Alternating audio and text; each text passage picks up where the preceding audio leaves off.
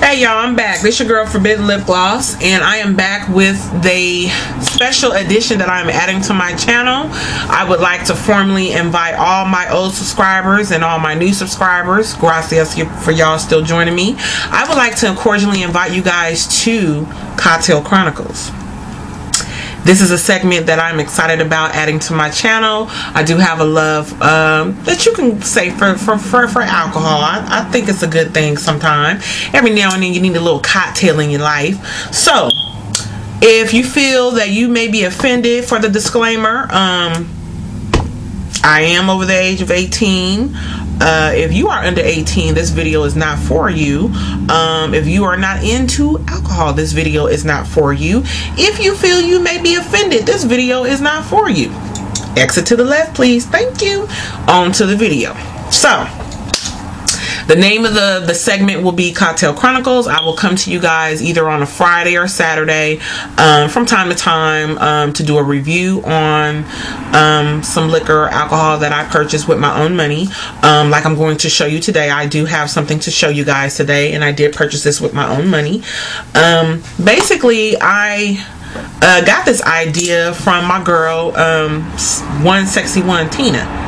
One Sexy Tina One. Excuse me, dog, for butchering your name. You know, everybody got so many names. Was Sexy 111 and 911, whatever. Okay, so just roll with it. Okay, you feel me?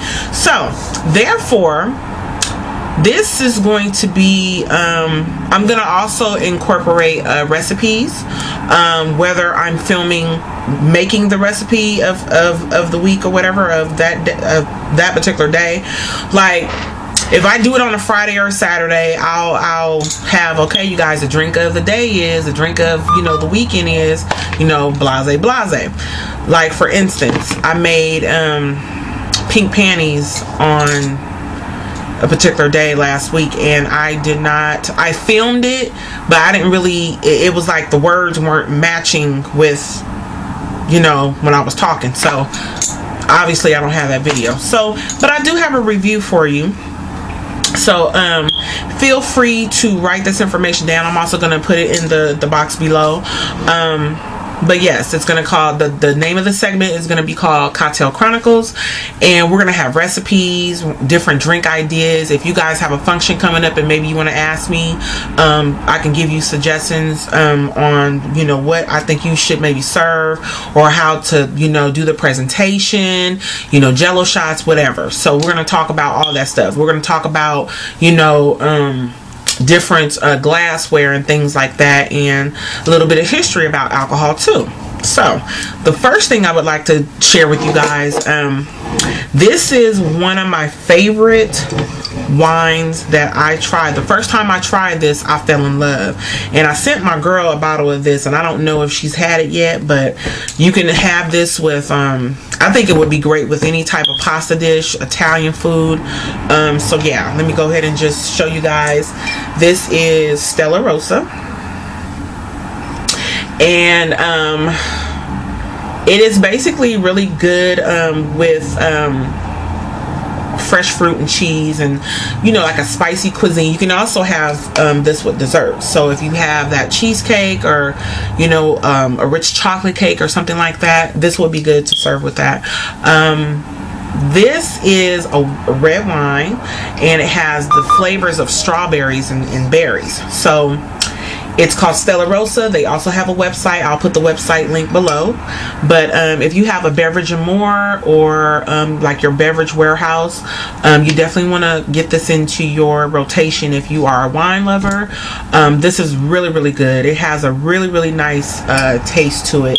And it's my thing is, I'm not really a wine drinker. I'm just now starting to get into wines ever since I had this. And I was at a friend's house when I had this. And baby, let's be crystal clear. That day when I had that, I think I had about three glasses of this right here. So you guys definitely want to try this. Again, it's called Stella Rosa. And it's excellent. Excellent, excellent, excellent. So that is the first thing. The second thing that I got this around Valentine's Day. But there's also another company called X-Rated that pretty much has the same concept. It's pretty much the same type of flavors that it has to offer, but this is called Kinky Liqueur, and this is the ingredients as far as the flavors that it has.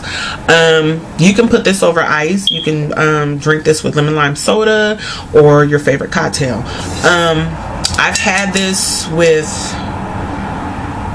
cranberry juice mixed with Grey Goose. Now, for those of you that maybe you don't know, I'm a Grey Goose girl. I'm a white liquor lover. I love anything white. I'm not really into brown liquor unless it's mixed drinks. I'm more of a cocktail type of person. But I also will take my Grey Goose straight and also my Patron. I'm a big fan of Patron and Grey Goose. Those are my two white alcohols that I just love. But this is really good, you guys. Now, I got this from Walmart. This was $17. The Stella Rosa was only, I think, $11 or $12. It's not real expensive. I got this from Walmart. Now, the other brand that I was saying that is the sister is called X-Rated. For those of you that shop at CVS or Rite Aid, you can find X-Rated in those locations. I know for sure that they have it. Food for Less and also I believe Food for Less has it, but I'm not sure. But you definitely want to check your beverage warehouse where if you have a Beverages and More or a Beverage Warehouse. Again, we have a place out here in Sacramento called Total Wines. For those of you that are in Sac or in El Grove, shout out to my El Grove and my Sac family. Total Wine that opened up on Arden and Howe, you definitely need to check it out because it is thebomb.com. So again, you guys, this right here, this is the business, and again, this is what is infused in this. And it tastes really good. This would be good. I'm noticing a pattern with baby showers now. You're starting to see pink panties and really fruity girly drinks at baby showers now. This would be really good to mix with, you can use cranberry juice. You can use, pineapple juice. You can use cran grape, cran raspberry, cran pomegranate. It doesn't matter. You're your own, basically, chemist when you're in the kitchen, when it comes to mixing drinks and things like that. I like to always think outside the box. I like to make different punches and concoctions and lemonades and different things. So I like to experiment a lot in the kitchen when it comes to the drinks. So I'm gonna come this weekend with a recipe drink of that I think you guys should try. Some of the recipes I've tried, some of the recipes I haven't. So if you haven't tried something and it sounds good, go for it. There's no trial. It's all trial and error. You don't have to be fancy with the garnishments and things like that. Just put it in a glass, put some ice in it, and keep it pushing, pretty much. But I do like to indulge every now and then. This is not something that I do on a regular basis.